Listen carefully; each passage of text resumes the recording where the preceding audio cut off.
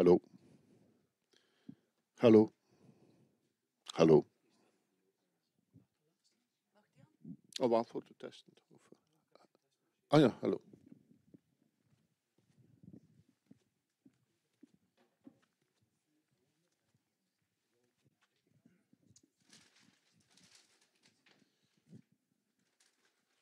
Ladies and gentlemen, dear students, dear colleagues, and also all the people who are following online. My name is Luc Tarwe, and it's my pleasure to welcome you here on this lecture on behalf of the China platform. In fact, this China Lecture Café Series was launched in 2012, and the idea is to provide a platform to our professors to put the spotlight on certain aspects and accomplishments in the framework of their cooperation with their partners in China. And we have many well-known experts in different fields of our university, let's say. Well, we have these presentations by our colleagues in this series, but we also sometimes invite people from outside the university to give a view on some specific aspects related to business in China. So, we have for this series, in this edition in 2022, we have scheduled 4 lectures. We had already before 2 lectures, very interesting lectures, also very enlightening. And today we welcome Professor Sven Biscop, and he will give the 3rd lecture in this series with, let's say, the challenging title, China, the Great Powers and the War in Ukraine, still the Middle Kingdom. Let me briefly introduce Professor Sven Biscop. He obtained his master's degree in political sciences and also his PhD degree at Ghent University, where today he is a professor lecturing on the grand strategy of the European Union and the other great powers, and also on Belgian foreign and defense policy. And in addition, he is the director of the Europe in the World program at the Egmont Royal Institute for International Relations in Brussels, the think tank associated with the Belgian Ministry of Foreign Affairs. Sven is also an associate member of the Royal Academy for Overseas Sciences of Belgium and an honorary fellow of the European Security and Defense College, which is an EU agency where he lectures for diplomats, military, and officials from all EU member states. He is also a regular speaker at the Royal Military Academy in Brussels and also at the People's University of China in Beijing, where he is a senior research fellow. His latest book is entitled Grand Strategy in 10 Words, a guide to great power politics in the 21st century. I don't think these books are available here, but in all bookshops, of course, it's one of the top-selling items. Sven has been honored with the Cross of Officer of the Order of the Crown in the Kingdom of Belgium, and the Grand Decoration of Honor of the Republic of Austria. Before I hand over to Sven, I just want to draw your attention to the 4th lecture for this year, and this will be presented by our colleague Bart de Seyn from the Sinology department, and he will be speaking about Confucianism. So, that's the introduction. Sven, the floor is yours. Thank you, Luc, and good afternoon, yes, by now, ladies and gentlemen. Thank you for coming. Indeed, the good news is that nobody needs to worry. No books will be offered for sale, so nobody needs to feel obliged to. No, you know that it exists now, and that's already good. I I do not claim to be a China expert. Let me say that up front. I think China experts have to speak Chinese to start with, which I do not. But I've been traveling to China every year. Well, first time 2003, and then every year since 2006 to teach at People's University or Renmin University in Beijing, till COVID, of course, interrupted that as well. Now I teach online, and I hope that I can go back next year. We will see if that is possible. In my private life, I also made a sort of switch to Asia since I married a man from Taiwan. Still, I didn't learn Chinese, which I have to hear sometimes at home. Why did I have to learn French? You learn French to become a citizen of Belgium. And are you not struggling to learn Chinese? I have no answer to it except to say that I'm busy. But of course, I'm also only busy because I make myself busy, because I'm an academic. We create our own workload. But it helps me, right? Because that gives me, via my husband, access to Chinese sources. He follows the social media, he follows the news, also in Japan. He speaks fluent Japanese. So I didn't marry him because I needed a research assistant, but it's a nice bonus, so to say. So just to situate it. So my take on China is always the European Union and what should be. I try to think about what is the place of the EU in the world and how do we position ourselves vis-a-vis China, Russia, and the US in the first place, the other great players, great powers, if you want, and so. What I want to do today is to take a look at China's role in Russia's war against Ukraine, what that means for global politics and what that means for the future of our strategy. So, to start with, imagine that China would have said, we support Ukraine to the same extent that the US and the EU support, we support Russia, to the same extent that the US and the EU support Ukraine. That, I think, would have been a tipping point for world politics.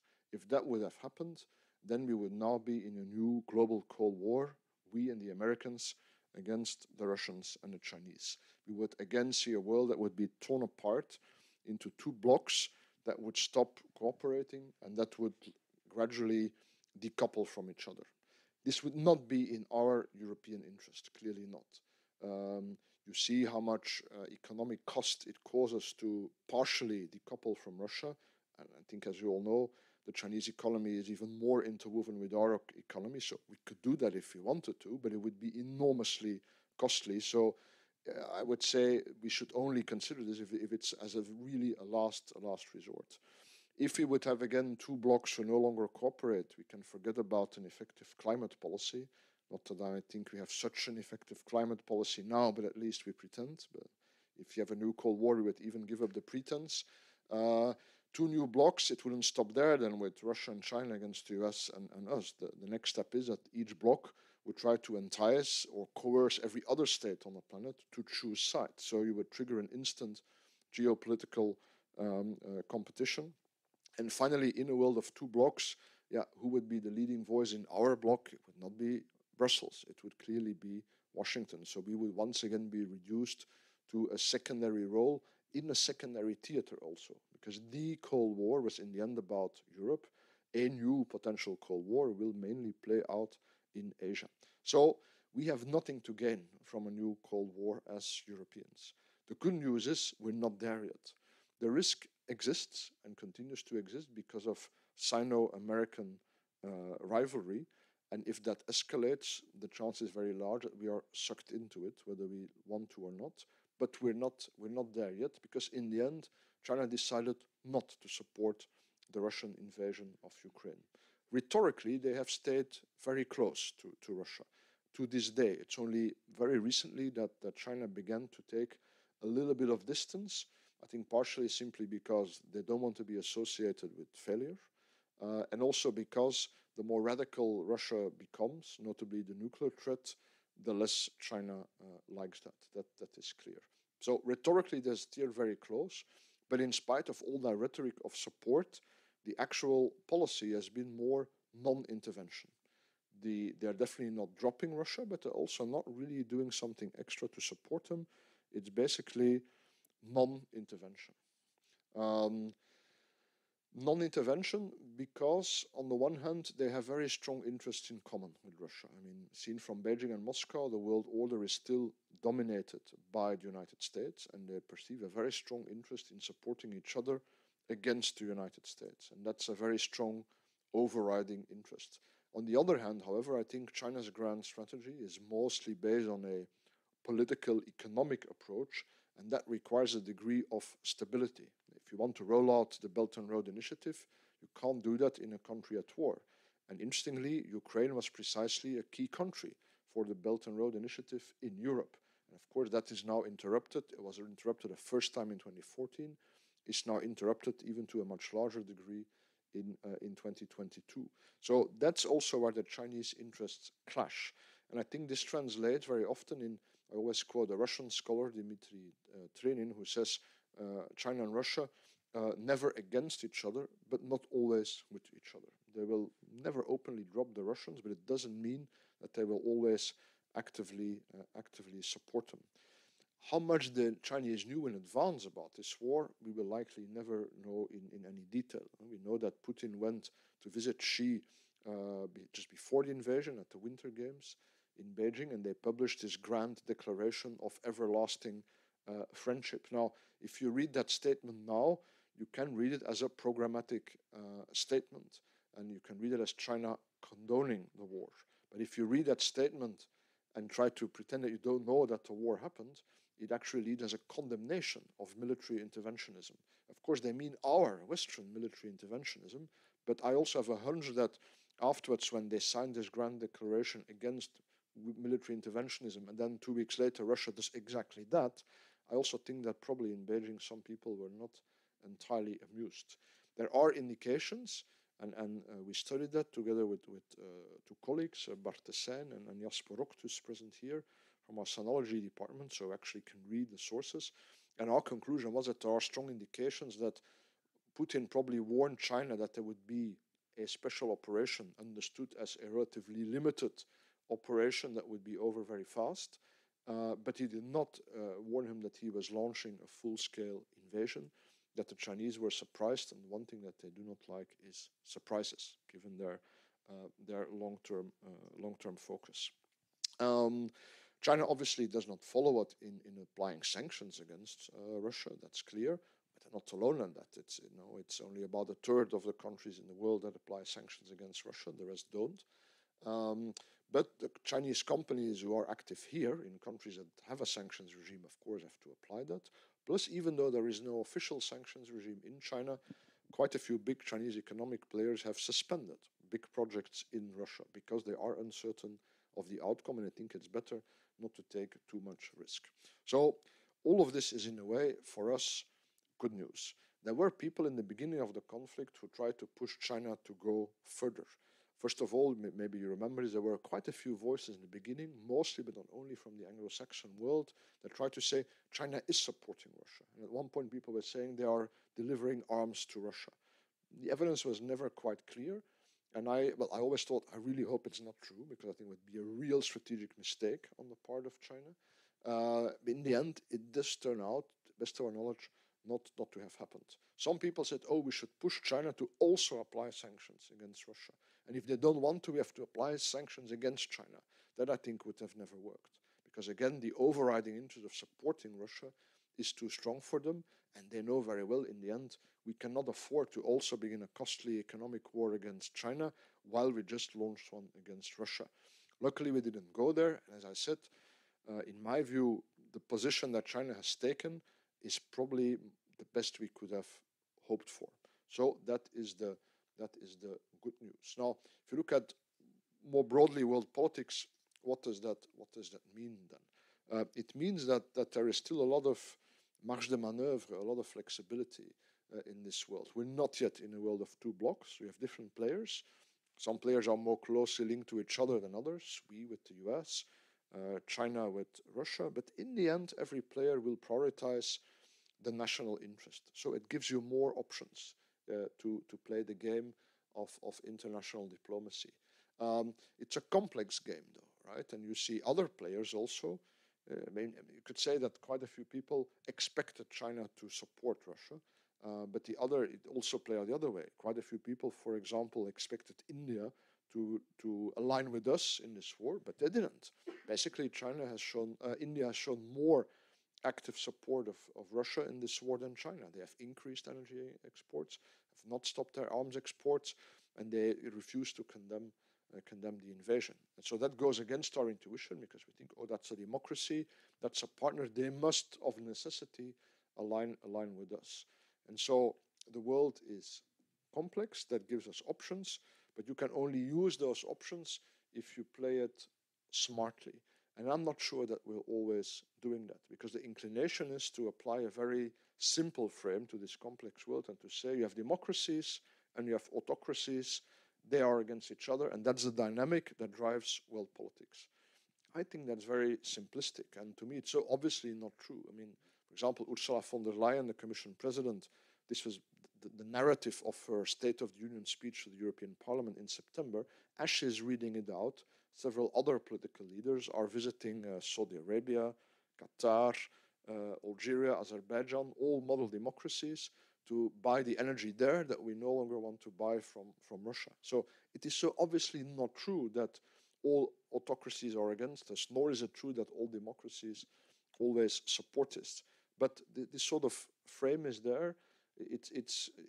We know this from the Cold War. There are good guys, there are bad guys. We also have this, I think, still very idealistic notion from the 90s, when we thought, in the period of the end of history, American unilateralism, that the whole world was going to adopt our model.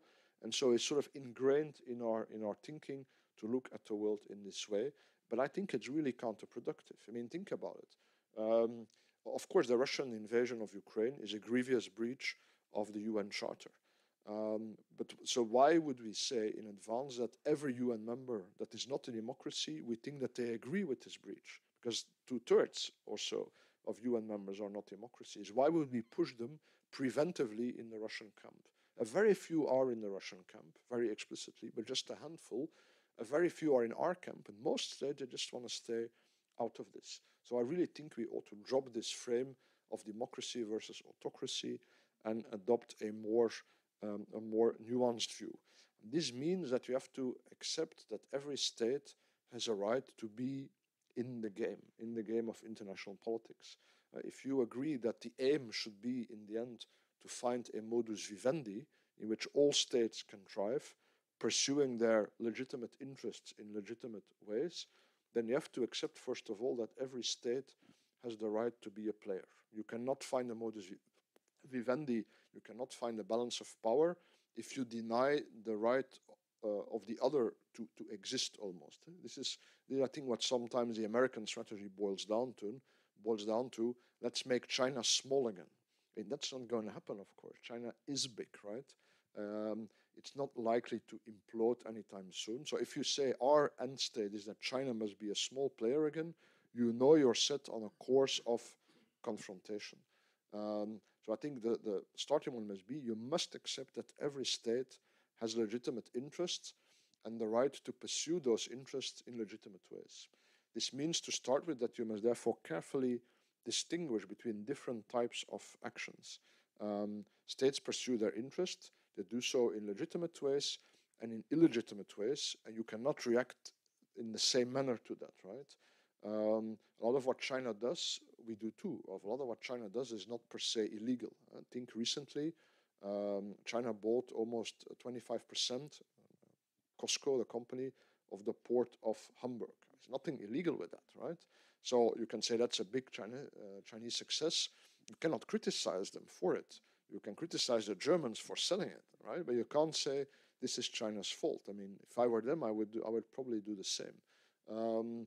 So it's legal, it's legitimate. It doesn't mean it's welcome, right? If we don't like it, we can say, well, let's in the future make it illegal. You could adopt legislation that says critical infrastructure, you make a list, you include ports, and you say, are not allowed to be sold to non-EU players. No Chinese, no Russians, no Americans. But as long as it's legal, yeah, then you cannot react to it by criticizing China just because they are successful, right? So we don't have to be happy because they are successful, but if we think they have outplayed us, then we must simply play a better game ourselves. Of course, if they pursue their interest by breaking the rules of the game, then you're in a different scenario. Then we can point it out, we can push back, or if necessary, we can retaliate. But you must continue to make the distinction. That is my point. You cannot regard every normal act of economic competition as a hostile act of rivalry, because then you're on a slippery slope that leads you towards confrontation.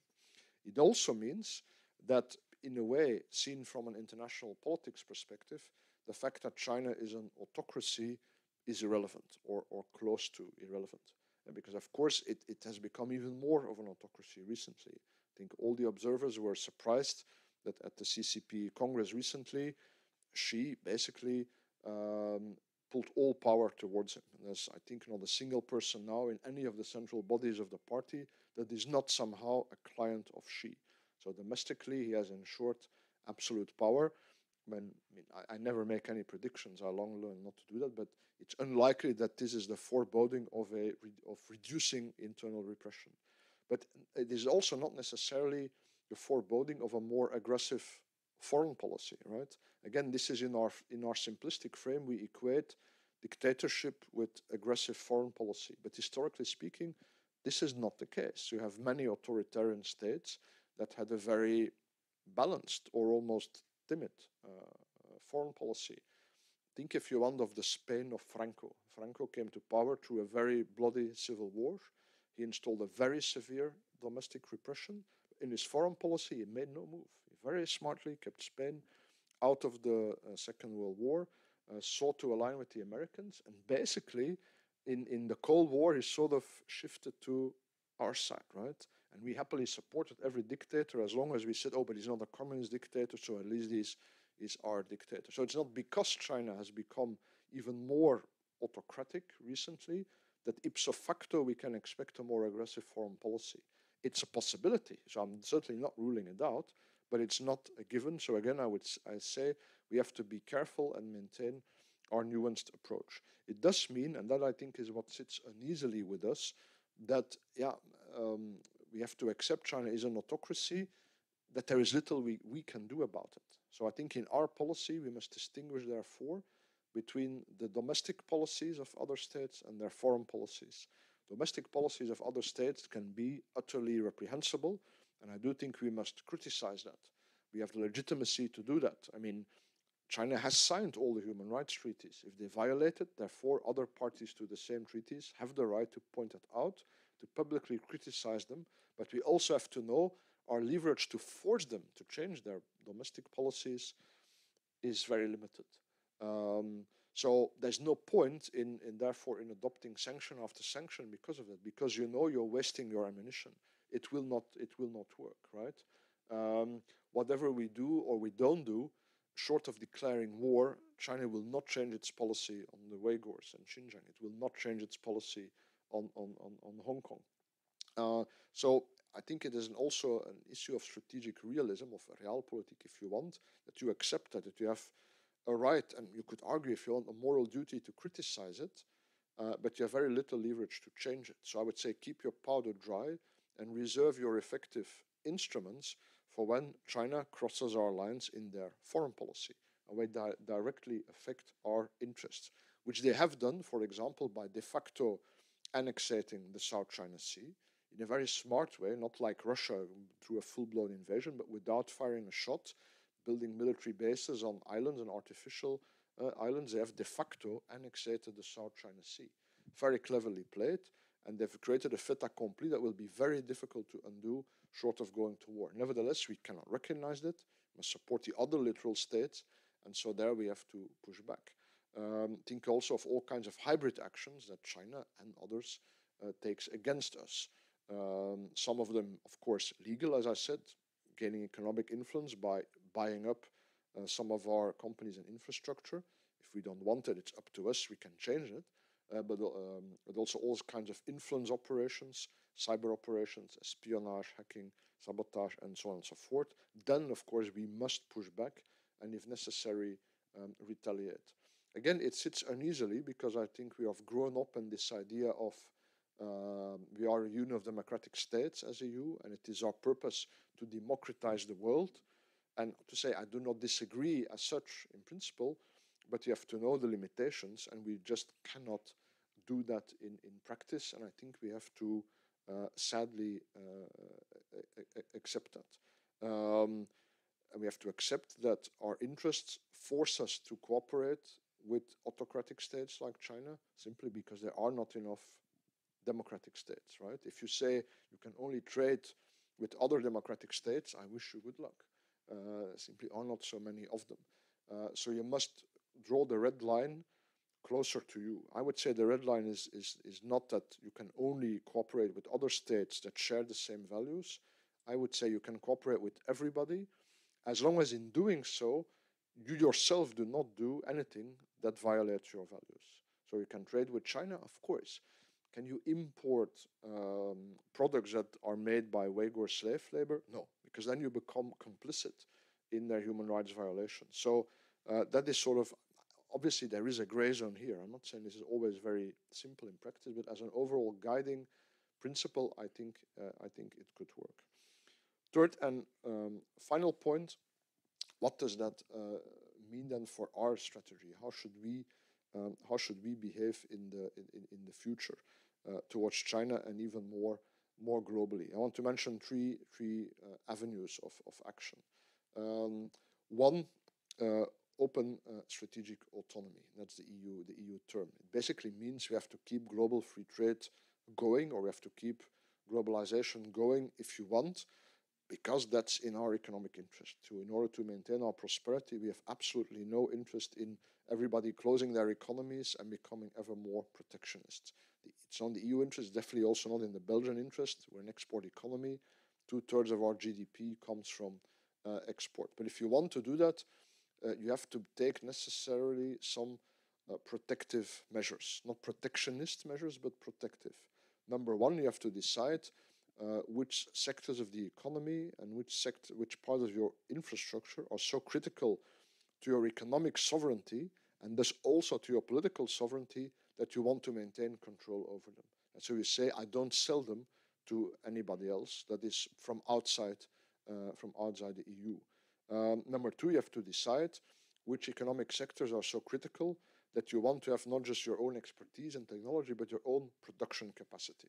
That can vary from medical masks, which suddenly we discovered during the pandemic we don't produce anymore, to semiconductors and chips, and so on and so forth. If people might say we have lost that, we have not lost anything. Nobody has taken that from us. We have voluntarily abandoned all that production capacity because it was cheaper to produce outside Europe, right? So we haven't lost anything. We have abandoned it. And this is what happens. You let the market play without control by the state. The market always goes wild, inevitably. And so now the state must invest, subsidize to recreate the production capacity that the market voluntarily abandons. And thirdly, and I think that's the most difficult to create strategic autonomy, reciprocity. Can you find a way to force China to open their economy to us to the same extent that we open ours to them? This is really tricky. And you may remember that at the end of 2020, was it, that we negotiated the comprehensive agreement on investment between the EU and China.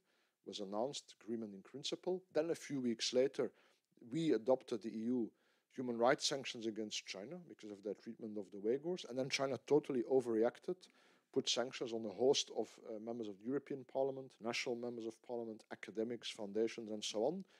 And so now we're stuck. Because in a way, it's double. I think China, by overreacting, has made it impossible for us to continue to compartmentalize between the human rights issue and the economic issue, which is what I advocate that we should do. And in fact, they then push people on our side to link it all together. And so it is now very difficult because of, I think, on our side, we really know why we took those sanctions. What was the objective precisely? It seems to be the instinct now, something happens, sanctions, symbolic sanctions, an individual there, right? Think also of the demonstrations in Iran, the bloody repression of that. Oh, sanctions on Iran, Mr. A, B, C, and D, we freeze their assets and so on. Does that change anything in Iran? No, absolutely nothing. But we can say, look, we have acted. And it's a bit the same with these symbolic sanctions against China. What is actually the impact? Is to send a message. But could we not send a message in another way, without at the same time damaging our other interests? That's my big question. So, but this is now very difficult to undo. So in this economic sphere, it means, if you look at the recent visit of Chancellor Scholz to China, for which he was heavily criticized, I think as such he's not wrong. We're not going to decouple economically from China if we can avoid it. So it's not wrong to go with a big economic delegation. But I think that the timing and the manner was wrong. You know? This rush to be the first, I think, was not necessary. I would say after the CCP Congress, let them come to us. Let China explain to us, new Congress, we will have new leaders. Well, the biggest leader will be the same one, of course, new prime minister and so on. What will be our policy? It's up to them to explain that to us, not up to us to rush to there and to say, oh, please, we are still here. Also, this rush to be the first of the Europeans, right? Refusing Macron's objective to go, offer to go together, as if we don't know yet that if you want to hold your own against China, you don't have to negotiate every member state separately, but as EU, it is so obvious, and then still we do it. And then, of course, coinciding with selling a quarter of the port of Hamburg, so exactly going against my idea that you need some protective measures before you open up to China. So as such, he's not wrong, I think, but the way he did it, I think, played into the cards of those who are in favor of decoupling from China. We will see how this evolves. Second point, the global gateway. I don't know if anybody in the room has heard of the global gateway. Supposedly our answer to the Belt and Road Initiative. It was announced last year in the State of the Union by von der Leyen and has now been announced again, which probably means that if you have to announce it twice, not that much has happened with it. And actually it goes back already to 2018 when we adopted what was then called the EU-Asia Connectivity Strategy, which was then rebaptized, but nothing happened with that. So we rebaptized it Global Gateway and increased the scope. So it's now really global, not just aimed at Asia. But I think the basic idea is good. You can say it's a kind of open door policy. You may know the original open door policy was US policy to protect China in a way. At the end of the 19th, in the early 20th century, when all the great powers were carving out their extraterritorial zones, their concessions in China, even Belgium, we had a concession in Tianjin, and we were the first to return it in the 30s. I'm not sure why. My guess is someone in the foreign ministry said, this is what this costs. It's way too expensive. Let's give it back and score a few points. Anyway, so then the Americans said, no, we should end this. We should have an open door policy and allow China to deal equally with all of the great powers so that we don't need to have this race among the great powers to carve out these zones of influence. Let us just have an open door policy. In a way, we now have to do the same, but then to defend ourselves from China this time. And so we should be able to go to countries in Latin America, Africa, and Asia and say, look, we're not asking you to kick China out. I mean, we're not going to kick China out. So it would be rather hypocritical. But we're suggesting you just to be smart and to diversify. Don't put all of your eggs in the Chinese basket, because maybe one day then you wake up and you realize I'm not actually fully in control anymore. So here's a European basket. Put some of your eggs in our basket, and here are our investment projects. But of course, then the money must be there, and that's our problem. There we are handicapped. In China, the government can obviously order a company to invest in another country, whether they want to or not. In our case, the Belgian government cannot order a company to invest where it doesn't want to. So we'll have to mobilize public money for that, or at least give public guarantees. We should be careful not to overload this. If you say this is the global gateway, before you can join, you must become as democratic as Switzerland. It's not going to work, right? We are catching up to China. So don't overload this, but you can do a lot. If you do projects, you can create technical standards, labor standards, ecological standards, transparency standards, and so on, so that our projects hopefully have a sort of exemplary effect, which I think would be a good idea. So I think the global gateway should be our open door policy for the 21st century, to avoid again that the great powers begin to carve up the world in spheres of influence. And you see that on all sides. The Chinese do it, the Americans do it too. The Biden administration just released its national security strategy at the end of October. There's a lot of talk about multilateralism, but not multilateralism as we understand it. I think if we hear multilateralism, we think of the big United Nations organizations, the Security Council, the specialized body. What the Americans, what Biden understands by multilateralism is the U.S. own initiatives. The Quad, their frame with India, Australia, and Japan, or AUKUS, their alliance with Australia and the UK. They say that's multilateralism.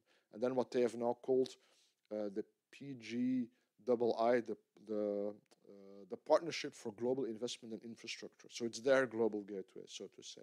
But yeah, if every one of the great powers invests only in their own outreach initiatives to other countries and not in the universal multilateral institutions, we still risk upending in this race to bind countries exclusively to you, and in a world that will be divided in spheres of influence. And so this is therefore my third and last point. I also think it is still up to the EU to invest in the big multilateral institutions. Nobody else of the great powers is principally committed to multilateralism. We are the only one. So if we don't further that agenda, nobody else, I think, is positioned to take the lead. A lot of people say, yes, but China is a revisionist power. They're trying to overturn the system and to create a parallel world order or their own world order. Frankly, I don't see that. I don't see that yet. I mean, there are some elements of that. Yes, they have their own organizations. There's the Shanghai Cooperation Organization. There's the Asian Infrastructure and Investment Bank, but their influence is very limited. And anyway, I mean, it is not forbidden to create the SCO. We have created NATO, right? It's also an exclusive club. They have created their exclusive club. In the end, the SCO matters little or nothing. The center of gravity is with the BRI. The Asian Infrastructure Investment Bank is actually interesting because it's a truly multilateral bank, and we are also members of it. So I don't see China until now trying to undo the multilateral institutions and create their own. What I see is rather them trying to gain more power within the existing system, which again, as such, is not illegitimate, right? That's the game, right? We often complain, oh, the Chinese again managed to get some person elected into a senior post in some UN body. Well, yeah, if they elected the Chinese, it means that diplomacy was probably better. You say, yeah, but they see at all the money they rolled out. But that's what we also do, right? If a Western European country is a candidate to be a temporary member of the Security Council, what do? You travel around Africa and you open embassies where you don't have them, and you hand out development aid and investments projects so they would vote for you. Later afterwards, you can close down those embassies again. That's the game that all of us play. It's again an example of, yeah, don't criticize China because they play the game. Criticize them when they break the rules. But if they play by the rules and they're better than us, it means we must improve our game. So I still think don't forget about the multilateral institutions too quickly. We must invest in that. It is much more in our interest that China is in the system than undermining it from the outside. And of course, they will only stay in the system if they have their rightful say in the system. So that we must accept, right? You can say the UN system and the Bretton Woods and so on is all created by us, Americans and Europeans, in 44, 45 at the end of the war. It does not make it less legitimate because everybody else afterwards signed up voluntarily. But it's clear that if today we want to reform the multilateral system, or we want to write new rules for new policy fields such as climate, okay, yeah, we're not quickly going to settle the rules between Brussels and Washington anymore. We'll have to bring in, at the very least, Beijing, otherwise it will not work. But then that's the challenge. It only makes sense to bring in Beijing if afterwards they abide by the rules, right? So you have to give them a say with the point of keeping them in and having them play by the rules. If you don't play by the rules, then there's also no point in compromising, right? So it's a very difficult tipping point on both sides, right? There may be a temptation at some point on the Chinese side to leave the system, do their own thing. They feel they cannot have enough influence on the current system. At the same time, we cannot keep them in at any price. That again is another challenge. So I guess my message is, like professors always say, it's complicated, it's nuanced, but I would say that's exactly the role that the European Union should play in international politics, to continue to see the nuances, right? The debate has shifted, also in Brussels. There's more polarization, especially about China, and that's not good. You know, we're not at war with China. We're also not in a cold war with China, not yet at least. So there's no point in dividing the world in the panda huggers and the dragon slayers, right? I think it's exactly our role to continue to see the nuances, to work with China when they give us something to work with, to push back against China when they go too far. Obviously, a lot of what I say will also depend on China's own future strategy, right? And we'll have to see how this evolves now that Xi has given himself, a lot of power. But again, let's not jump to conclusions, and let's try, as an ideal end state, to find a modus vivendi in which all of us can pursue our interests and cooperate to salvage what remains of the climate. Thank you for your attention, and I will gladly listen to your questions, comments, ideas on these topics. Thank you, Sven, for this very interesting views, let's say, on a very timely matter and problems we are faced with. So, the floor is open for questions. Some things don't. I was just teaching this before coming here. That's the same. If I ask questions there, they're also quiet. Except that more people sit in the front rows. That's the only difference. Please, Mark, please. Well, at the moment, if you see, you need for the live stream. Indeed, the ecological problems, everybody is motivated in it, populations. Economically, multinationals, all the powers temporarily do well, but they see where the differences.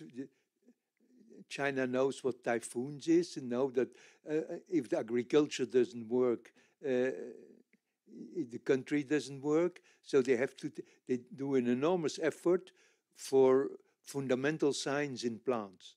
And here we forget about it, but we automatically, with good universities, we have good, but every year we have to look up and they have better results. So it's pretty close that they will make better soils with fungi and bacteria, because they do the gene engineering. They have now declared Hainan Island a zone for working with GMOs and CRISPR-Cas. So Hainan Island is 1.3 times Belgium, I think. So that's quite a field to do it.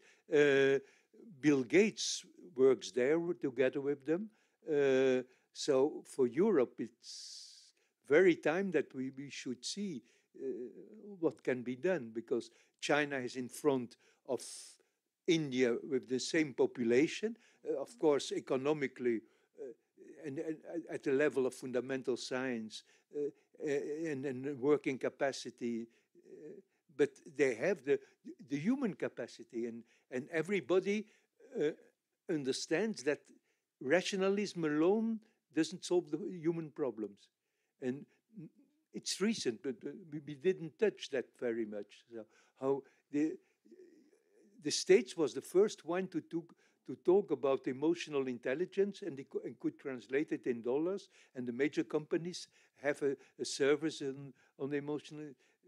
So that was touching some points only where could we at least accelerate the situations that we are not to being as strong, but at least know that places where weak, prepare that we are strong already now. That could help, because we still should talk about Africa and South America, how they handle there. Yeah, thank you, Mark. I'm not going to try to answer that. You're the expert on all of these issues, but I think the general point I take that there's several dimensions. You often find a sort of alarmist tone in our debate that when China has made an advance, and is sometimes further advanced than us, is automatically seen as a threat, right?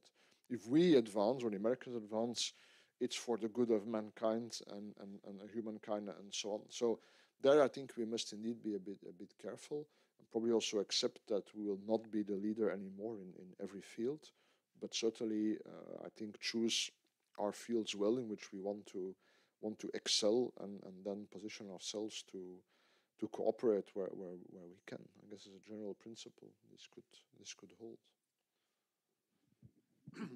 Well, I see this trend also in many other fields. And when you compare 10 years ago, 15 years ago, where they were at the research level, let's say in engineering and science, I've visited many labs all over in China. And now, yes, the difference is the system, I think, and just the political system. Because, and also like research, they choose universities that get a lot of money just to be at the top, have the best equipment worldwide. Like I've seen an example a couple of years ago in 3D printing, additive manufacturing in Sichuan University. We have a joint lab with that with Ludwig Cardon. Ludwig is already working on that for many years. He is a very good research group. But there, at the campus of Sichuan University, they were building they had a building now under construction of 14 floors or something just for 3D printing. We cannot do that investment. In no other European country we can do that investment. So my principle is just try to cooperate with them also in my field of structural engineering. And so they have huge lab, they have huge projects, tunnels, long span bridges, and so on.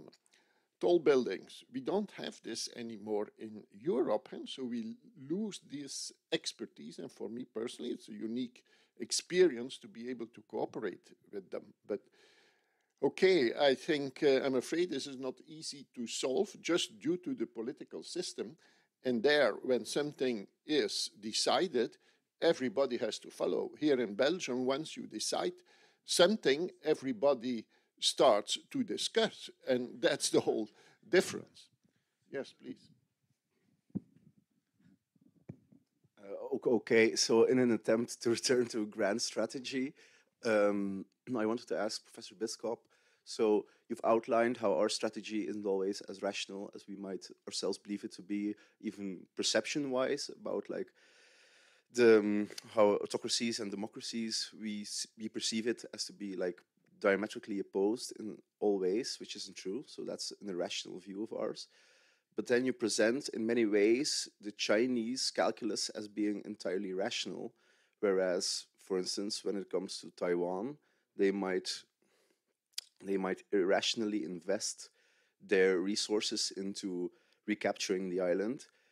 And I guess for like a pointed question, do you feel we should exploit this irrationalism by maybe getting them to, like, by proposing concessions on our stance towards Taiwan and giving up, like, guaranteeing Taiwanese sovereignty? We kind of do unofficially, give up on that and get them to concede like more material interests of ours. Thank you. It's a very interesting one. A very dutiful person in the audience should take my course anyway, so it's really a self-imposed hardship this time though. I want to say one more word about the previous issue, if I may, which is that in our field, political science, of course, the difficulty is that there, because it's ipso facto political, and then if you don't have the freedom of speech, there I think it is very difficult for our Chinese colleagues in my sort of field to advance, because you cannot have the debate like you have in the exact sciences, and that eventually I think will be a handicap. I mean, to make it very concrete, I once was supervisor of a very good Chinese PhD student who secured a book contract to publish his dissertation in English, and in the end decided not to do it because it's too sensitive and I will get into trouble. I mean, that's a shame if you have good results and they cannot be disseminated because of that. So I think that's specific to our sort of field, but it's a really good question. I mean, one, you're right. I think overall Chinese grand strategy is relatively rational starting from their target, which is CCP must stay in power, and then you think it through. But the irrational elements are there, and it's indeed the consolidation of national territory as defined by the CCP, which of course clashes with our definition of it. Certainly the South China Sea, which is a totally spurious claim, and Taiwan, a tricky one. Almost everybody accepts that it's part of China, but we behave as if it isn't in practice, right? should we make concessions on that to demine that issue? I think the difficulty there is that also on our side,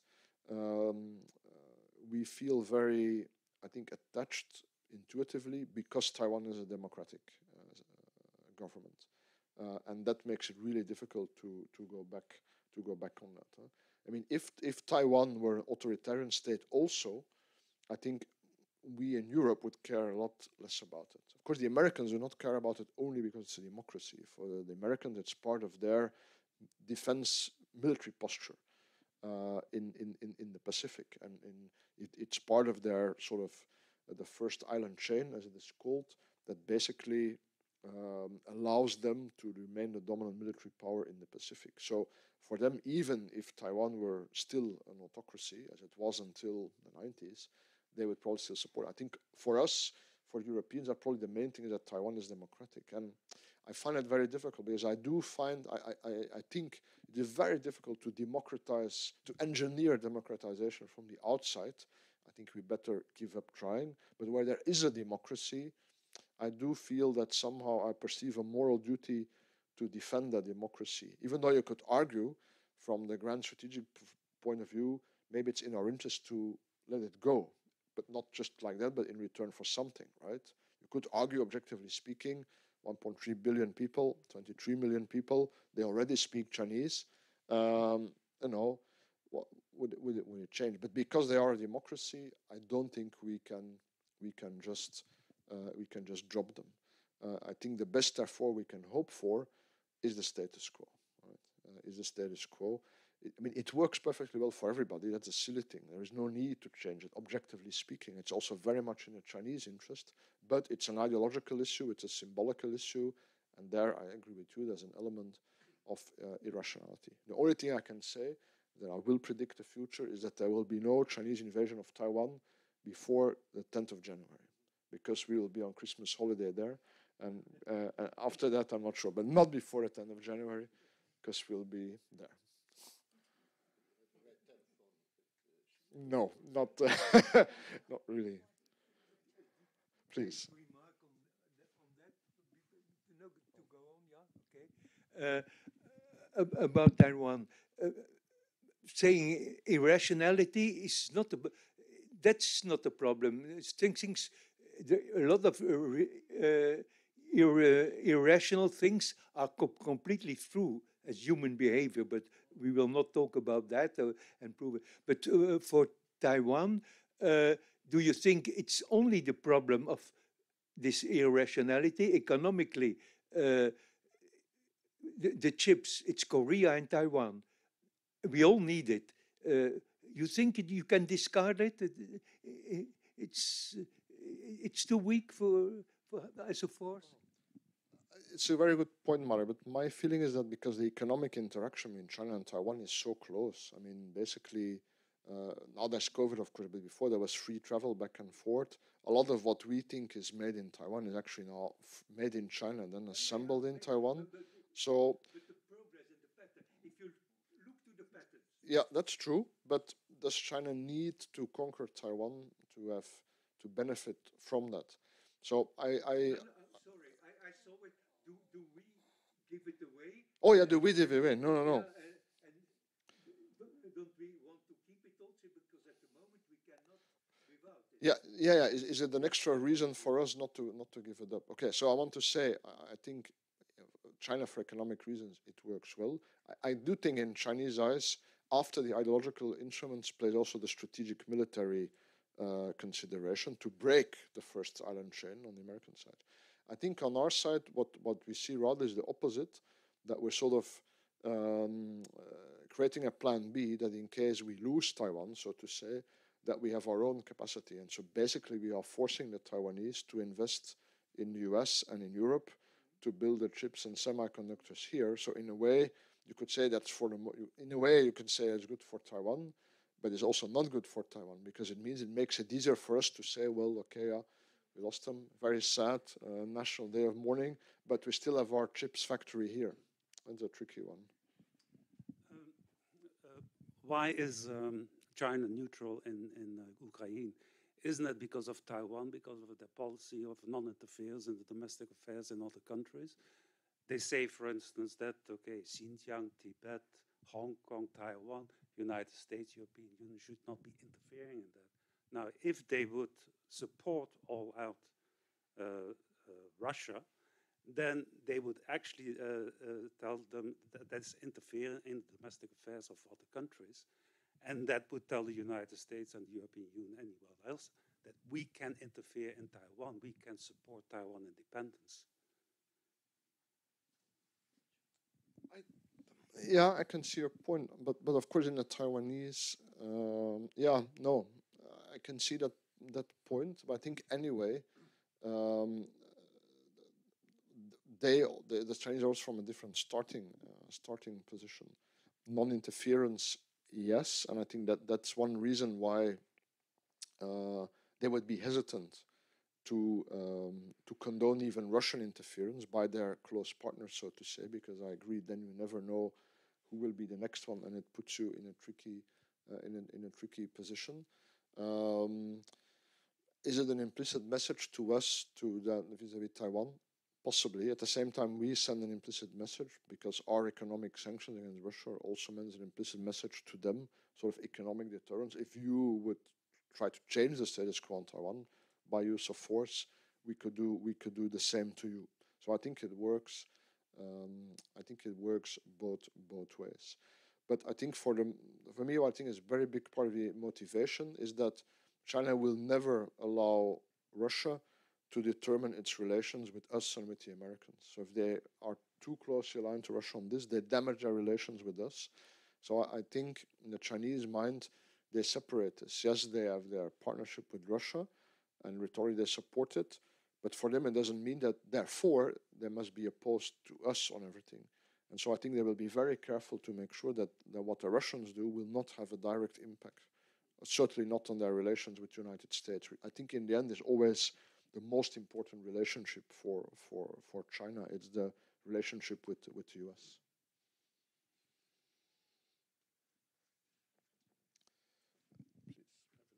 I have another question. I think I asked it already to you at another occasion. What about India in this whole picture? You mentioned a couple of times or once India, but how do we have to see it, not just today, but in the future? Because the population will be next year, I think, will overtake China. So. Yeah, indeed. But I think, yeah, I do think we have a problem in the EU and in Brussels of lack of capacity on India, I think. I mean, everybody is working on China now, so to say.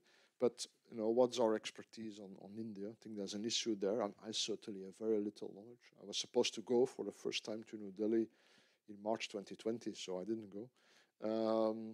So there's an issue there. But I think also India itself is by far not so active in outreach. I mean, if you look at the scene in Brussels, there's a Japan chair, there's a Korea chair.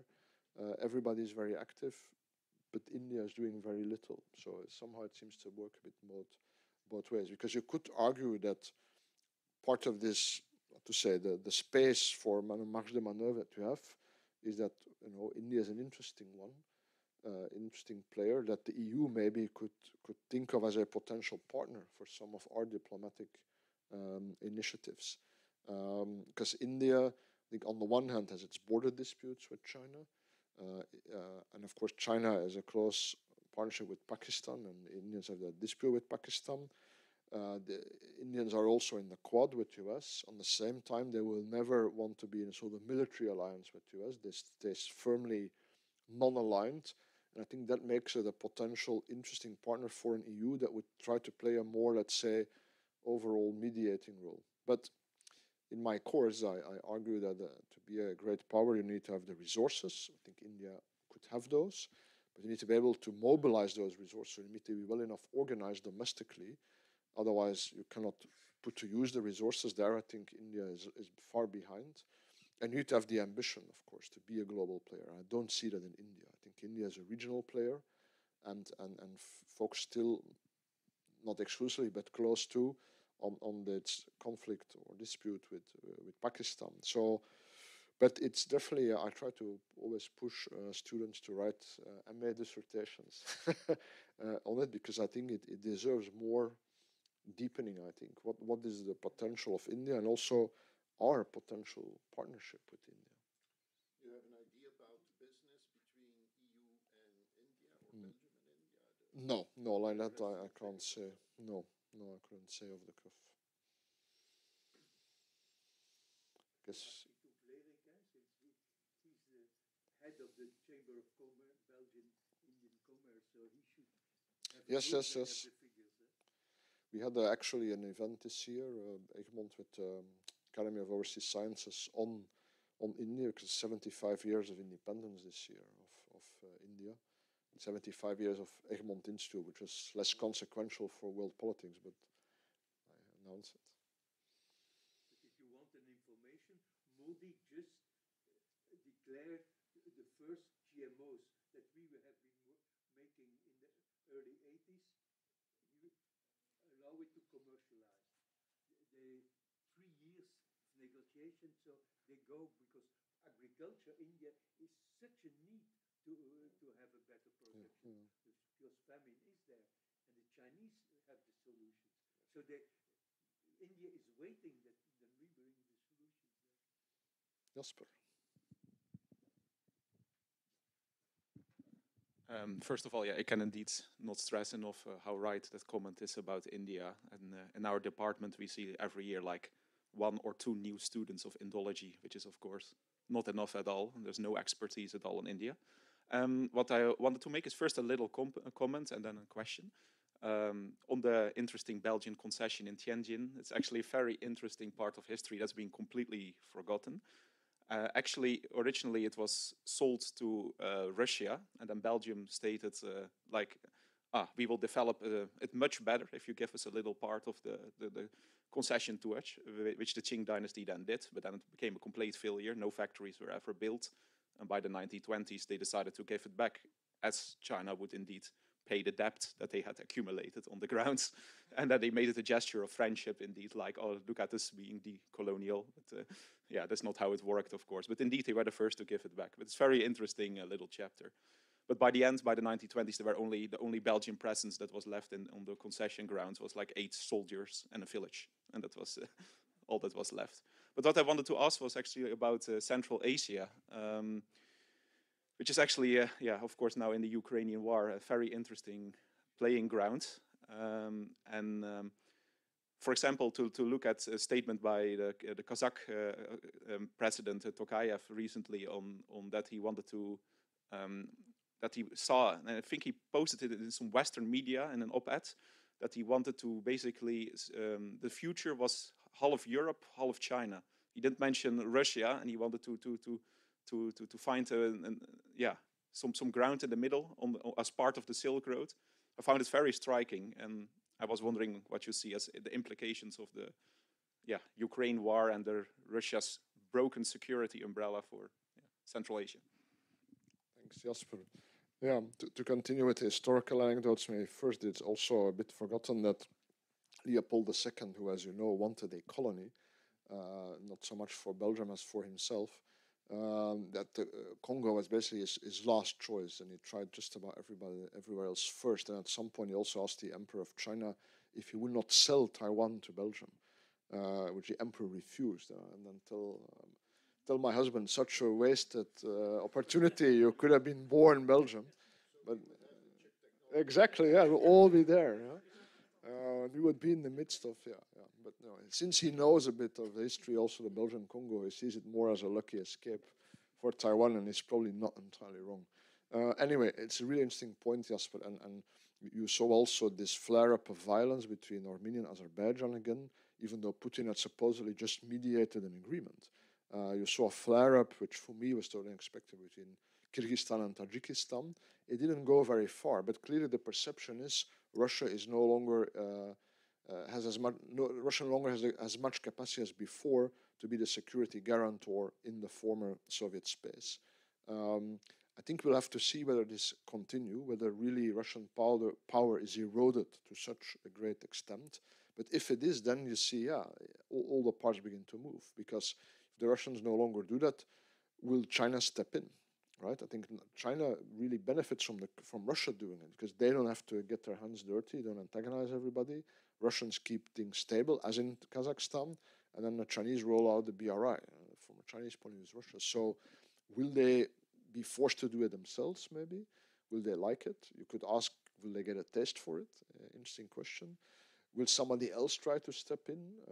In Central Asia, I find it difficult to see somebody else doing it. Caucasus is maybe different. I mean, we do try to play a role there. There's also Georgia, which technically is a candidate for NATO membership and so on. So there's Turkey, which is an interesting NATO member. So all kinds of moving parts there. Or if Russian power erodes even more, it's one scenario that basically the central government would lose control also over the periphery of Russia itself. And then what happened, especially in the Russian Far East and Chinese influence there. So you have all kinds of potential scenarios. I would say, to me, for the moment, the most likely scenario is still that in Russia itself, an authoritarian regime will stay in power. And even if it's not Putin, it will be another authoritarian leader. But the former Soviet Union, yeah, I can see it really shift. And I have the feeling that in the EU that we're not really thinking about these scenarios. You know? We are against a war, obviously. We have our sanctions. We support Ukraine. But are we reflecting already about the post-war scenario? What's our ideal end state, and what can we do to bring it about? I'm not sure I see that. So there is no global strategy. For that reason, I find it very important. I've been 7 or 8 years ago in Kazakhstan. I'd never been there. I was very much impressed by the potential of the country, and also the strategic location is very strategic, and all the other stands around, but these are smaller ones. But in area, Kazakhstan is the 9th country in the world, so that's very big. And when you look China, the States and so on, but it's very strategically located also, and you could see the mountains there. They said, yes, behind the mountains is China, and so on. And many resources. I still remember that someone said to me, in Kazakhstan, you can find all the elements of the table of Mendeleev. They have really everything. They have oil, gas, and so on. So it's potentially a very rich country. All right, if there are no more takers, or you, yes, sure. A naughty question. Yes, I just would like to refer to the statement by your VUB colleague Jonathan Holzlach about all the COSCO ships, that these are potential war vessels. Also, the Chinese ambassador, a couple of weeks ago, I was at the meeting of the Belgian China Chamber of Commerce in Zeebrugge, and also the Chinese ambassador was there. And in his speech, he referred to that claim. Well, you have to be a bit careful there. I mean, for all terminology, I mean, a warship and slagschip is an armed navy vessel, right? That's something else, and obviously not every container ship. I mean, I think it will be very hard to convert a container ship into a warship. So that's one thing too. Yeah, but that, I mean, to me, it is. I would say, of course, if there were ever a new great power war, so it's basically a war for survival, every power mobilizes the entire economy and the entire society, right? So what did the UK do when World War II started?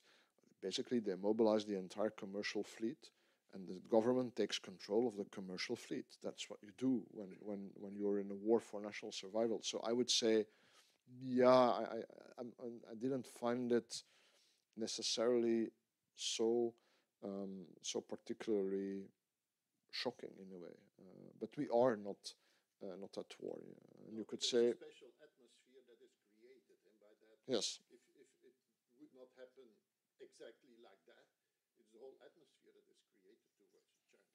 Yeah, that's true. And again, I mean, I think it works both ways. So I think we, again, certainly the Europeans, must try to continue to find the nuance here. which doesn't mean not, I'd say, it doesn't mean looking away from what is negative about China. We also fully acknowledge that. And if necessary, when it's aimed against us, push back and retaliate, but keeping the nuance. Of course, we have seen in many recent cases of China's far too assertive behavior, which I would argue is massively counterproductive. I think Chinese diplomacy missed a lot of chances. Yeah. If I were China, I mean, during the whole full years that Trump was in power in the US, it would have been so easy in a way to drive a wedge between Europeans and Americans. But I think that the idea in China is, oh, the Europeans don't count, they just follow the money. Whatever we do or say, it's not entirely wrong. We do often just follow the money. But I mean, they really missed a chance there to reach out. And instead we got this spat with this overreaction against our human rights sanctions. We have the whole thing of wolf warrior diplomacy. Because you also had the Chinese ambassador to Belgium having the temerity to demand that the foreign minister retract an interview. I mean, you don't do that as an ambassador. I think you don't demand the foreign minister of the host country to retract an interview. So I think that China itself is often too assertive, I think, for its own interests even. So it has to work both ways. They don't have really the feeling, I think. I also have some contact sometimes with the Chinese ambassador in Brussels and also his counselors. I have the impression they don't really see the problem to some extent. But, well, coming back to the statement I just made there, I had lunch before coming here with some colleagues after PhD defense. I told them, yeah, it's a very interesting lecture I'm going to, and so on. And then one of the colleagues referred to, she had been attending a lecture by Jonathan Holzlach, and now that was very enlightening, and now she knew the truth, and so on, and so on. And then I said, yes, but did you ever listen to Sven Biscop? Oh, no. But see, the story that, and that's a very popular story, and that's the only thing you see in newspapers. And, well, I find this not a little bit tricky, but, yeah, strange, let's say. Yeah. I think concerning Jonathan Holzlach, no, I know, but 4 years ago he was in the army to become an officer or whatever with another person. I don't know, I don't remember the name. So maybe he was influenced by the army to see in vessels, in normal vessels, battlefield vessels. Yes, that's my opinion. So sometimes. Yeah, but yeah, okay. I'm the opposite. I'm too young. We had already suspended conscription. Yes. Well, look, I mean, Jonathan and others became a reserve officer, and as a push by the armed forces to create more interest in the reserve, which I think is a good thing, because the armed forces need reservists in many areas. I did not feel the call, because my view is, as a professor of political science, I mean, I'm anyway paid by the government, so, and I'm anyway in touch all the time with the armed forces. So if they want my advice on something, it's there. They don't need to recruit me first as a reservist. They can ask us like that, and it'll be for free. So I think, I mean, look, of course, nuance sells more difficultly than spectacular announcements. That is clear. But I do not think that at the same time, Jonathan and I have known each other for a long time, and I think we can have a very nuanced debate, and we often have in very different formats. But of course, the public debate, the public sphere, is another thing, and there the sort of spectacular announcement sells better. Let's say I would not play it that way, but that's a matter of choice.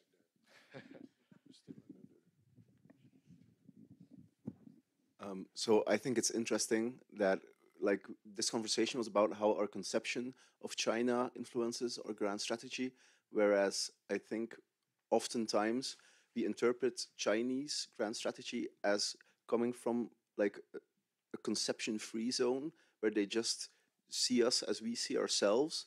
And I think, for instance, maybe we underestimate the level to which Chinese officials see our system as being unstable and like especially the United States being on the point of implosion, which is something you often see in like, well, I don't speak Chinese either, but like in translated documents where they truly, a lot of opinion makers in China believe the United States is bound to implode as a great power by itself without them even having to do anything. And that might explain their view as to like, oh, Europe will have no choice but to pick us as the great power because the United States will disappear by itself. And I don't really have a question. I'm just saying maybe conception of the other, we just assume they can conceptualize us as we conceptualize ourselves, which is something you point to as well when you're saying like, oh, we democratize the world from their point of view is a very different thing. Sorry. It's a really good point. Sometimes I wonder, I think Jasper is the one who can judge that better. Is part of that just how to say that's their own public sphere? It's sort of a very conscious attempt to influence their own public opinion. Do the decision makers really believe that or hold that or not? I don't know. It does strike me that sometimes there's still a lack of understanding also simply of how our system works. If, for example, antagonizing the European Parliament is a really bad idea, but there seems to be no full understanding that this is a fully autonomous player, the European Parliament. You can have all 27 governments of the EU member states on your side, but still the European Parliament can do what it wants. And so it's totally, and once you have antagonized them, to turn that around is extremely difficult. And so there seems to be this idea that, yeah, they're independent. But surely you can, no, we cannot force them to anything. They're a European Parliament. They do what they want. So I think that also still seems to play.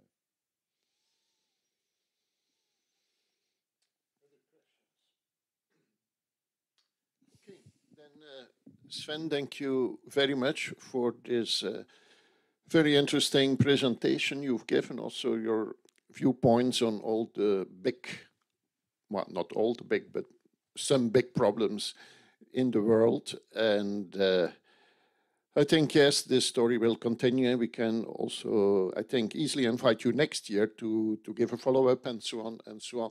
And we're very glad that you are really in a position that you know very well what's happening, yes, in this grant policy worldwide, I think. So let's give him a warm round of applause.